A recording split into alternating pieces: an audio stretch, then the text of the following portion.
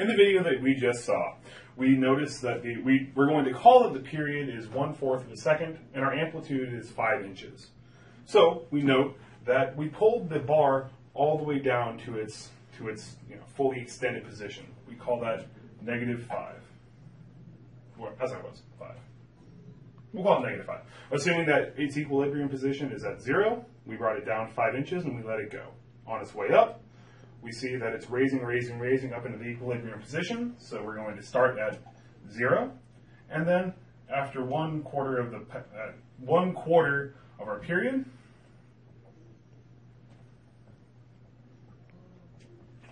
after a quarter of a second, we're going to be back at 0. But if we want to simplify this, we get ourselves to 1/16 of a second. Moving forward, we came up to our equilibrium position, came up 5 inches. So now we're at 1/2 of 1/4 of a second, otherwise known as, we'll make it 2 out of 16, that's going to make our life easier. 2/16 of a second, and we're at our local max, and that's going to be at 5 inches. From there, we're at our local max, and it comes back down to its equilibrium position, and that's going to be at 3/16 of a second. After we're at an equilibrium position, we're going to come on back down to our local minimum, which is going to be at the end of our period, which will be 1/16 of a second. We notice that if we're going to connect these dots, 1/4. What did I do? Oh, oops. 1/4/16 of a second. If we're to connect these dots, we know that this is a harmonic motion, so we're going to create this into a cosine graph, or sinusoidal graph. We don't necessarily know it's cosine yet. And then from here, we can say, well, what does this look like? That kind of looks like a cosine graph. So we're going to say that our displacement is modeled as -5 as our amplitude, cosine of, and then we're going to call it our period. So our period is 1/4 of a second, so we can call this, we define a period to be 2 pi divided by our, we'll start with the period. This is going to be our constant K. They call it B. They call it B? Okay, yes. We're going to call this B. BT. BT is defined as 2 pi over the period, which is 1 1/4, which is equal to 8 pi. So then we say B is equal to 8 pi.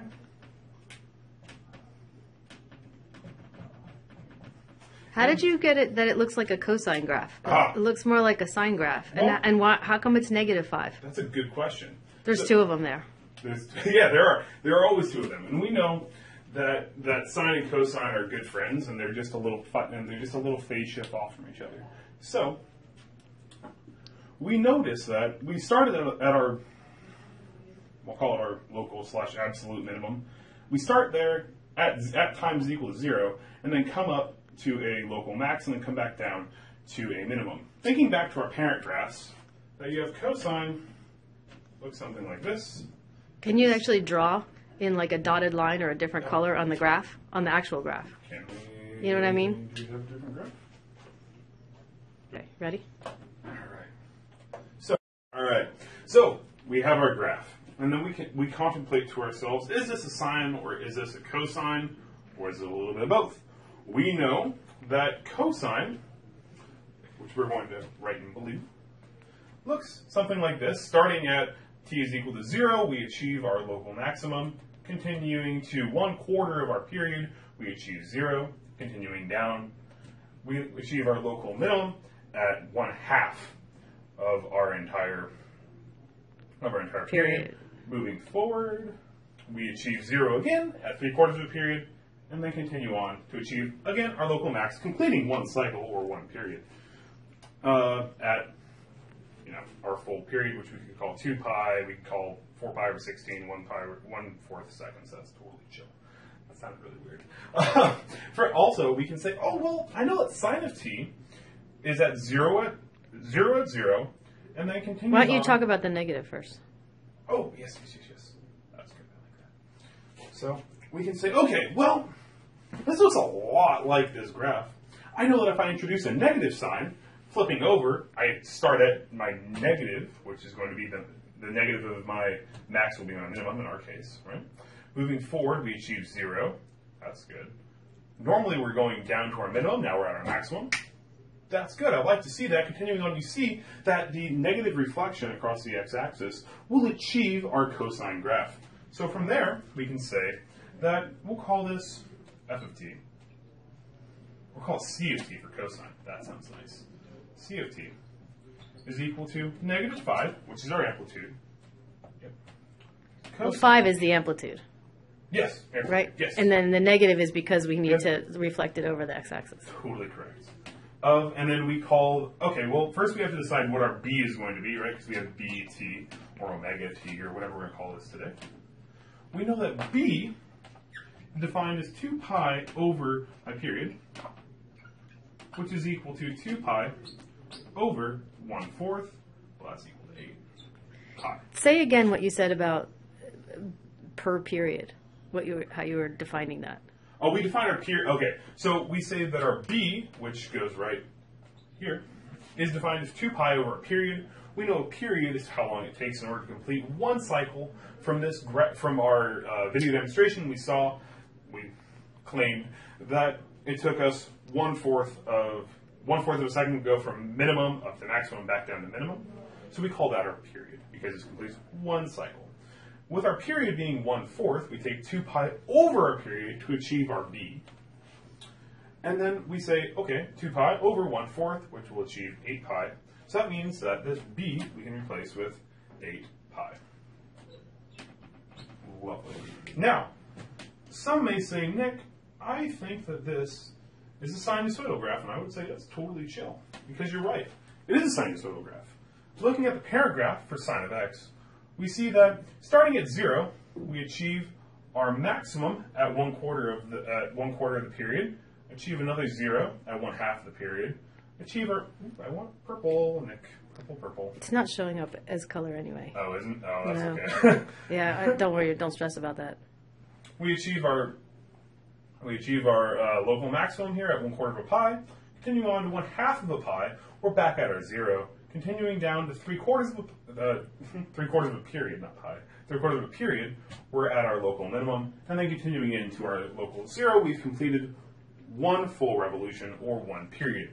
We note that we started at 0, hit a 0, and then hit another 0. That completes one cycle. Now, if I look at this, I see, well, I don't have to worry about any negative reflections because I go up, I hit a peak, I come back down, I hit a trough, and then, assuming this will continue on, I will come back to a resting position from here to here. Now, what I have to invoke here is a phase shift. I don't have to worry about a vertical reflection across the x-axis. I have to worry about a phase shift left and right. I note that if originally I started at 0, or for the sine graph, it originally starts at 0. Now it's starting at 1/16 of a second. I say, well, Nick, this is going to be, we'll call this S of t for sine, is equal to now just 5, as that is my amplitude, and I don't have to worry about any negative reflections, sine of 8 pi t minus, because we're moving in the positive direction, right? In order to attain our 0, kind of a 0 back, you have to put in a positive number to get a plus number to cancel out our minus number. We're going to do 1/16 to get us over to the right, 1/16 of a second. Now, we note that we're in our time domain right here, not really in our radian domain. If we wanted to bring this guy back to kind of call upon what we already know, cosine of, we'll call it t, is equal to sine of t, and then it's going to be minus pi over 2. Okay. In order to I see where you're going. So in order to call upon something that's very familiar to us, let's factor out, I don't know, 8 pi. Right? So we're going to get 5 sine of 8 pi t minus 5. And we achieve what is known, we achieve our regularly known phase shift with a constant multiplier in front of them, which will bring us from the radian domain right here into the time domain.